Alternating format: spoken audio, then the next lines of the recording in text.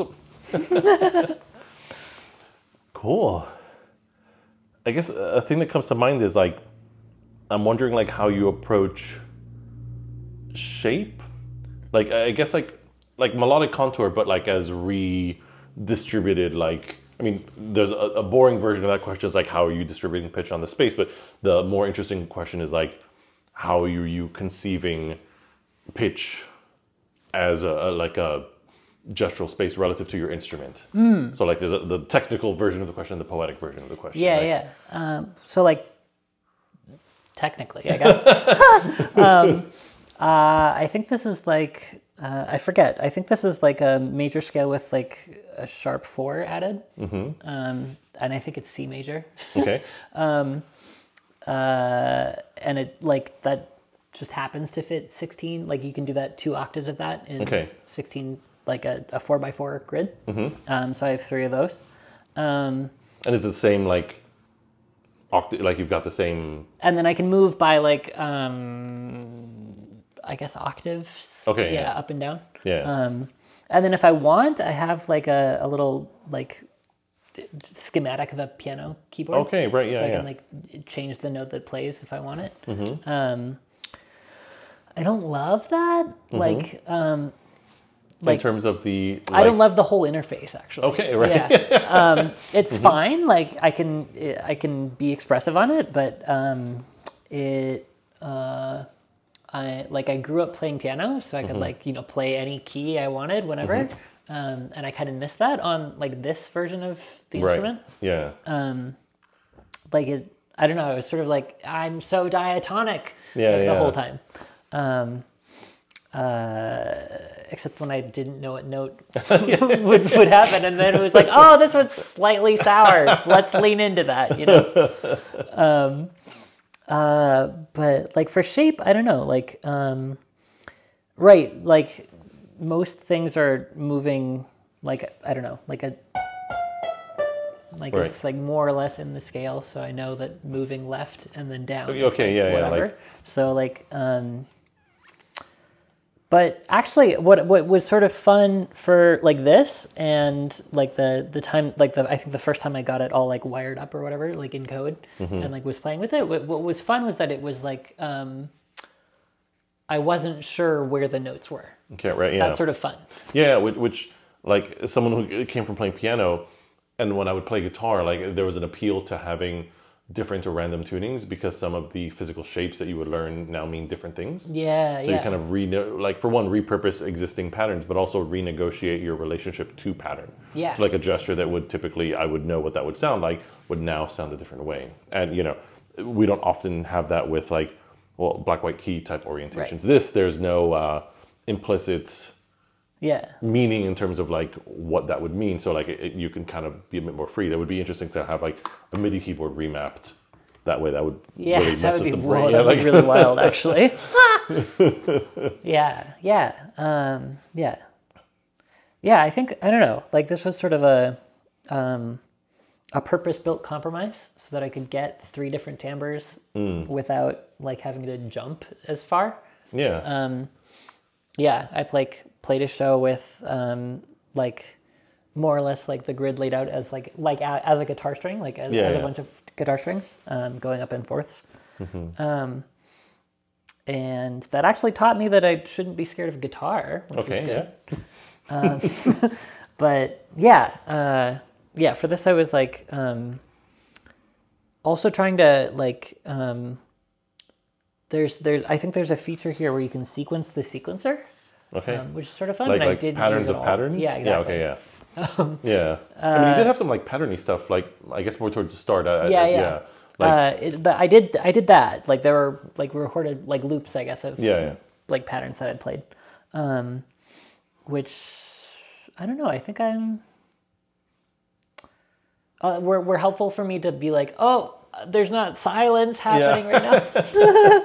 I mean, even with that, I guess maybe a question on like instrument design or like code design or like how, you know, because like I remember when I was first from moving like from like a guitar or pedal or like electronic oriented things to moving towards acoustic-y drum type things, that silence became very frightening, or specifically the fact that sound was only produced via direct gesture. So like if Yeah. I hit a thing or did a thing, or even now, I blow in a thing, like a thing makes sound, and then if I stop, sound stops. Sound stops, right. And then coming to terms with like a comfort in that, and like feeling fine with silence, and using that as a parameter. Whereas I think like for some people that could feel very like, well, scary, like, oh shit, nothing's happening.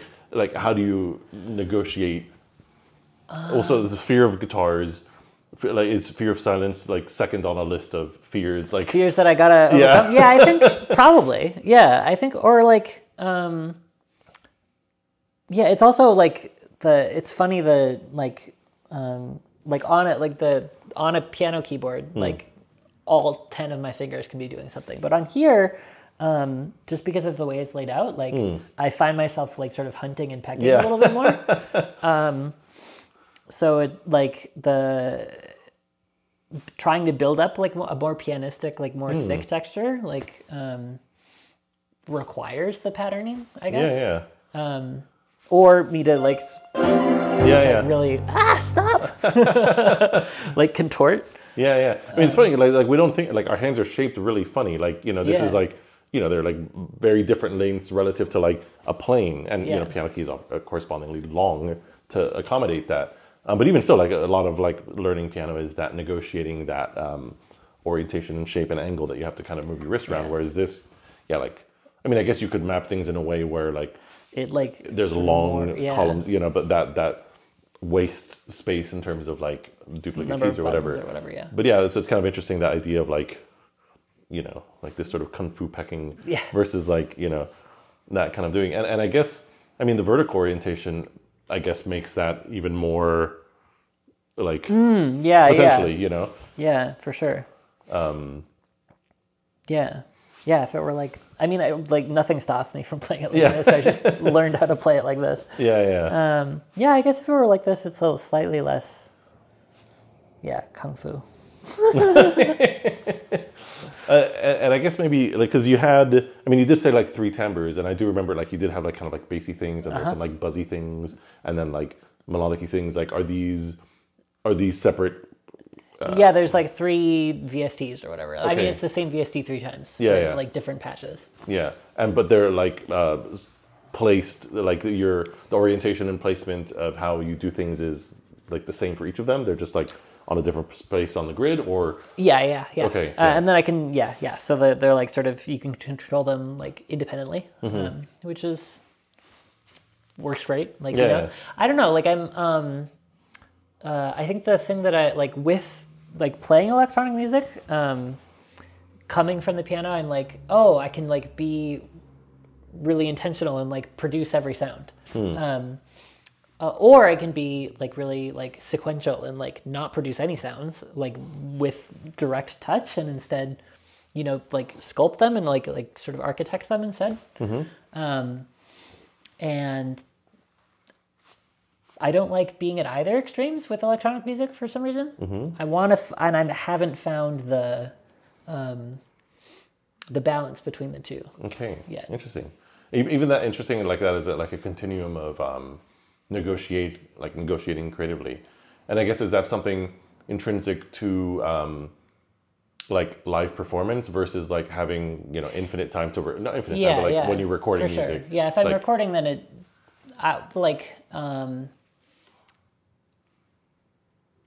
I don't know. Yeah, if I'm recording, I think that it's a lot easier for me to reach for like, okay, let's like, click in these chords or something instead of playing them, even though I could play them.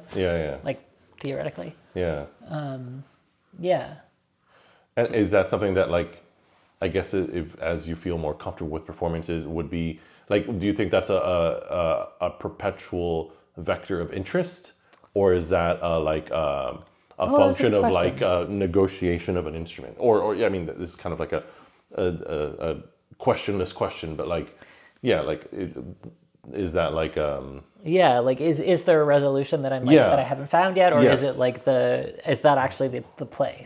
I don't know. Right. I think it could be either.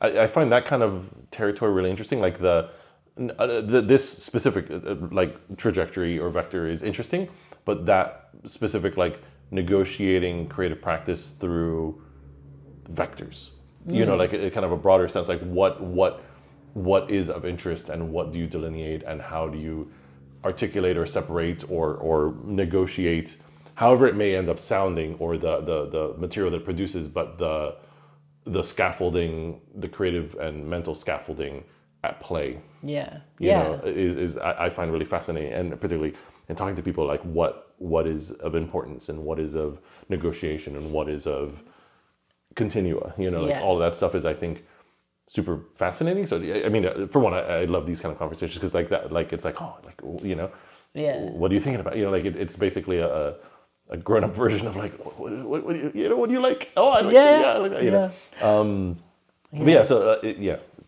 again, another like kind of non-question, but like a more of a parallel shared fascination with vectors, creative vectors. You know, yeah. I saw Zoe Keating play live like maybe 3 weeks ago. For I think the third time. I'm a fan. Cellist. She plays cellist. She like loops it. And there's like kind of a like there's an like I was thinking of like watching her, like there's kind of like an ethics to like her performance where she's like, I'm only going to show you things that I have played right here, right now. Oh, okay, yeah, like like a kind of didactic. Yeah, exactly. Like, oh, here's that piece, that like riff that I just played like 5 seconds ago. Yeah. Or like maybe it's got like a maybe it's like got a little stutter to it, or it's like chopped up somehow. Like, but it's still the same, you know. And I was thinking that like part of what makes that work is actually that the cello is acoustic, and so if it were like still cello but like pre-recorded, the fact that it's not in the same space would like make it, your ear would know, you know, in a way that like But so how much of that is that like it would be like, is that because it would make it like bad magic, like where you just like you can see the trick, or is it because it's like conceptually not the same? So like to kind of touch the question, like I really like the idea of live sampling. I do a lot of live sampling, and like it's something that I like philosophically negotiating now as modulations of now overlapping the recent now and future now. Like I like the transforming of now as a philosophical concept, which tends to also mean it's the sounds that you just recorded, you know, just because that's intrinsic to the idea. Versus like I had like a loop of this that I pre-recorded, which I will now then play. So there's like, so like, do you like the ethic? Well, you mentioned the ethics of that, which is kind of an interesting term for it, but like, do you find it interesting because the philosophical part, or the like, because then you mentioned the like that you would be able to tell, like, is it the, like if you were able to tell that, oh, that was obviously that's a different cello or slightly different timbre, or like it's not in this space. Yeah, I guess it's like there's, like the stakes are different for an acoustic instrument if you're like layering it. Like just because it is acoustic, but I definitely agree that I am like I'm also interested in like manipulating the recent now. The show that I put this together for originally, I had another grid that was like hooked up to Dan's cheat codes, and I don't know how that works still, but knew sort of just enough to get it like doing like sort of crazy like bits and snatches of like what I just played, and like a spoken word sample from like a TV show that I just finished watching. What show? What's it called? The Midnight Gospel. Oh, I'm familiar. Oh, it's so good. It's like basically a podcast as a TV show. Okay, like dramatized, or is in like kinda, yeah. Okay. Like the whole, each episode is like one long conversation between the like main character. Oh, is this the Duncan Trussell thing? Yes. Okay, yeah. I'm familiar. Yeah. It's just like sort of like illustrated or whatever. Yeah. It's fantastic. So I like picked the one that I was like, this one is the best one. Yeah. And I grabbed like the intro and then like little snippets of like the interviewee, I forget who, talking. Okay, yeah. And maybe just to kind of like riff on that, like what would be what's an unethical Zoe Keating performance consist of? Right. Well, I mean, like, it's kind of like it, walking up and like having everything set up, right? And then like there is the laptop on stage. That's already suspicious. Like, yeah, and then like you come to find out that like it's like she's going through the motions, but like a lot of it is coming from like pressing play, like a lip syncing, which I've performed like sort of that way, like playing like one, like singing because like the songs had words, and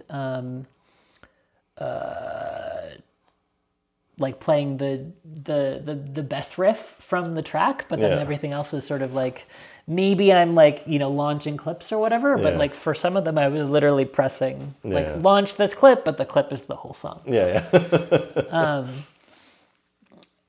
And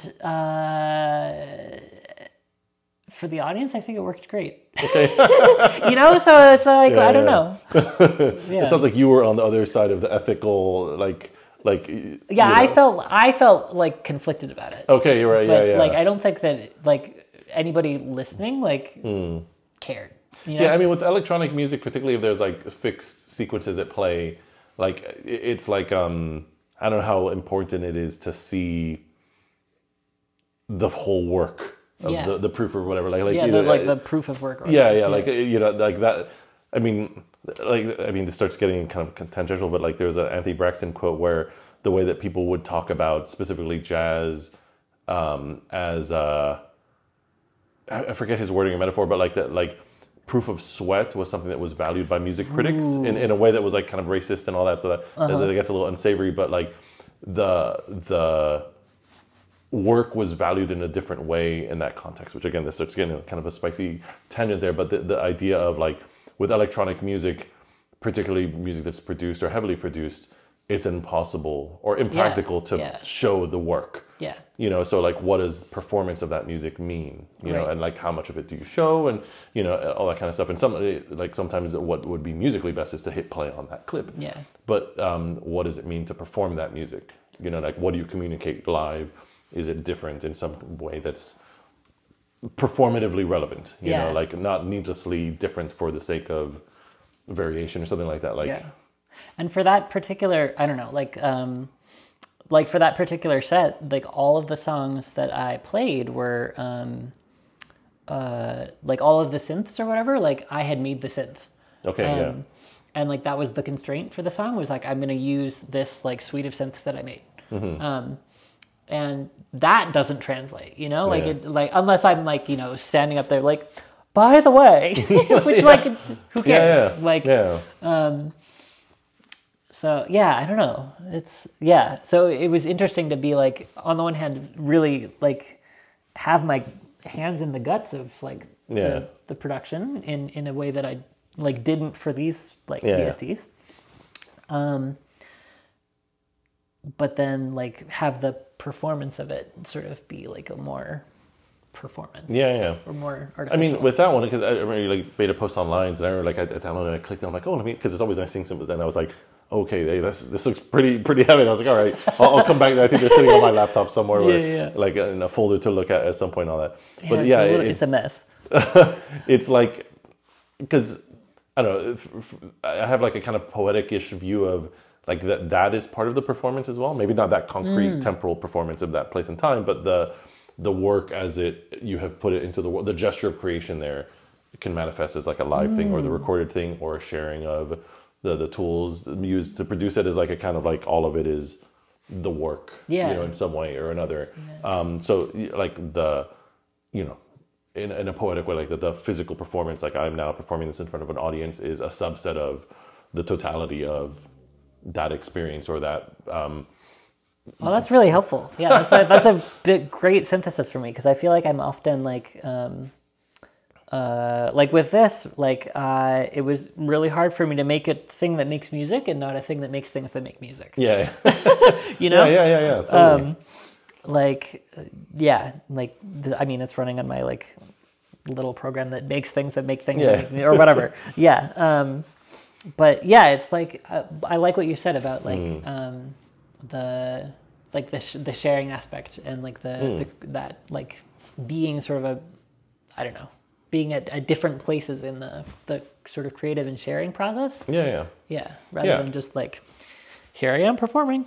Yeah, or I mean, it's a kind of a broader view, but like even that of like here's the recording. The recording is the platonic. This is the version. This is it. You know, or this is the performance. And this is the like that. That I think is like very reductive in terms of like what, particularly now, like what expression means. Yeah. You know, like this conversation, like you communicating aspects of it is for me additional aspects of expression of that work. Yeah. You know what I mean? Yeah. Even if we don't circle it or highlight as such, like even just talking about it, I think, I mean, this gets quite poetic in terms of like how far we can push that as like a metaphor, but I think that's true, you know, in a certain extent. So like decontextualize, I think like, well, that starts getting kind of tangential as well, but I think some of that platonic view, like containered view of creativity is like a kind of a byproduct of commerce and like, you know, the capitalism at large, and like I need a thing to sell you, so that thing has a beginning and an end, and it tends to be a round thing or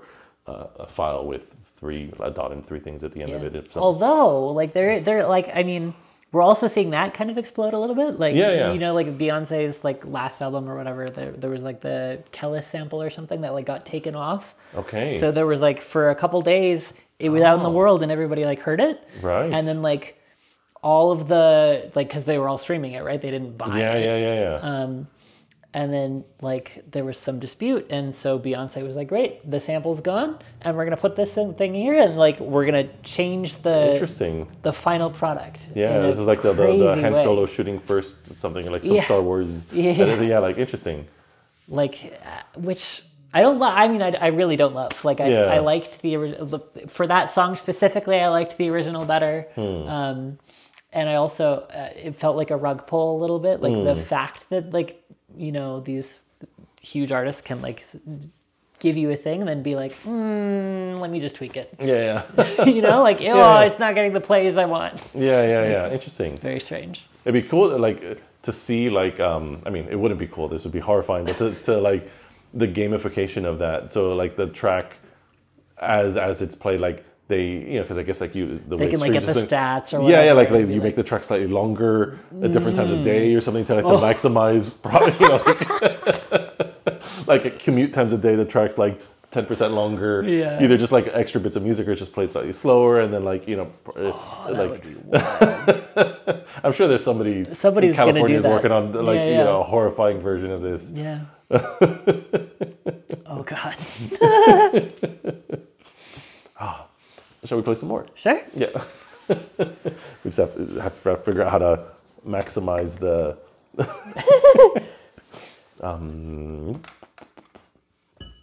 Ooh, that's a fun one. Oh, and now it's less fun.